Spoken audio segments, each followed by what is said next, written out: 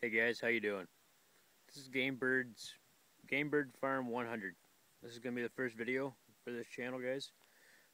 Basically, this channel is going to be all about the game birds that we raise and what we do with them and why we do it. Anyway, guys, let's get to it. In this video, I'm going to show you guys what kind of birds we have right now, what our plans are. I'm going to show you inside our pens, stuff like that. Alrighty? Start out with, this is our brooder house. Basically, we have two incubators in there, and I'll show them to you now. Sorry, we have an incubator, and then we have a hatcher. This spring we hatched out 192 pheasants, which was a very big hatch this year. We put in 240 eggs, and 192 of them hatched. Anyway, guys, this right here is the incubator, okay? There you go, you can see her in there. And then this here is the hatcher.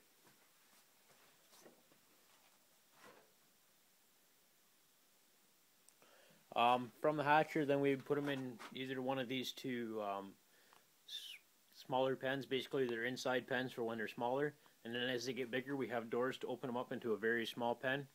You know, it's pretty good.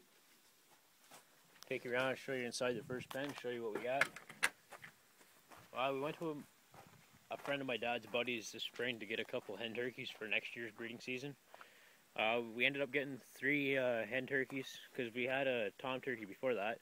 Plus he gave us 5 bobwhites. We did lose one. I'll show you what a bobwhite is. Here's a little guy right there.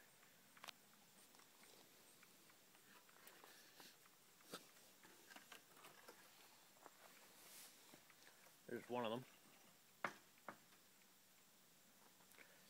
You can see lots of wheat here growing from our feeds from when we had the younger birds in here. There's another one there. There's a male right there. He has more white on his head compared to the female. We give these birds fresh water every day.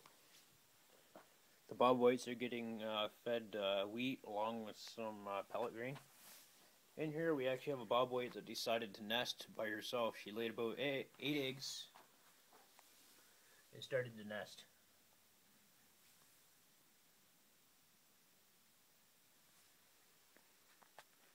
So that's good, but normally birds don't lay eggs in, normally birds won't hatch out their own brood when they're in captivity, but this one decided to do so. So that's great. She'll, you know, even if 3 of them survive, that's great for us, because next spring we're going to have a hatch of these guys. Bobwhites. You can see the other 3 of them are down here in the corner now. By the way, these are fully grown birds. These little guys. Not much meat to them, but hey, they're a game bird. We plan on releasing them into the area. There's lots of fields and whatnot around here, woodland and grassland and whatnot. They'll thrive. In here we got our turkeys and pheasants. See right there, there's one of the hen turkeys. Another one. There's the 3 hen turkeys right there. We have a mix between ringneck and blue pheasants. Right there's a blue pheasant. There's a blue pheasant there. And there'd be a male ringneck.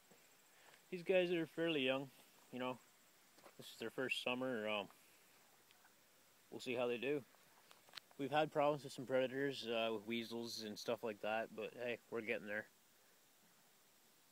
This pen was planted full of sunflowers, corn, and basically some mixed wheat and stuff. We planted a bunch of birdseed in here, and it all grew up. It was all like, you know, this high and just dense. There's the male turkey there. Right now we have about 150 pheasants left. We had some die off from basically, you know, you don't get a full mortality rate. These are our feeders for our fuller sized birds. Grain goes in there, it's shingled and everything, feed stays nice and dry in storms. Water containers. Like I said, change water daily. Pheasants tend to stay down here in this pen more so.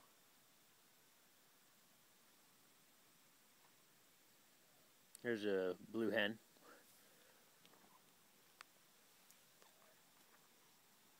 hen ringneck pheasant right there. A male blue right there. So basically that's what's going on, guys. Next year we will have a lot more turkeys in store for you. These 3 hens right here are going to do quite a nice job at laying us some eggs next spring. Throw them in the incubator and hatcher and see what the heck happens. Okay guys, so like I said, we're going to be hatching ringneck pheasants, some blues, some turkeys, and some bobwhites next year, hopefully. So it's going to be a very, very busy year next year compared to this year. We only hatched 2 pheasants, but we had pheasants last year as well. We only had about 60 total though. So we'll see what happens, guys. Anyway, see you guys later. This is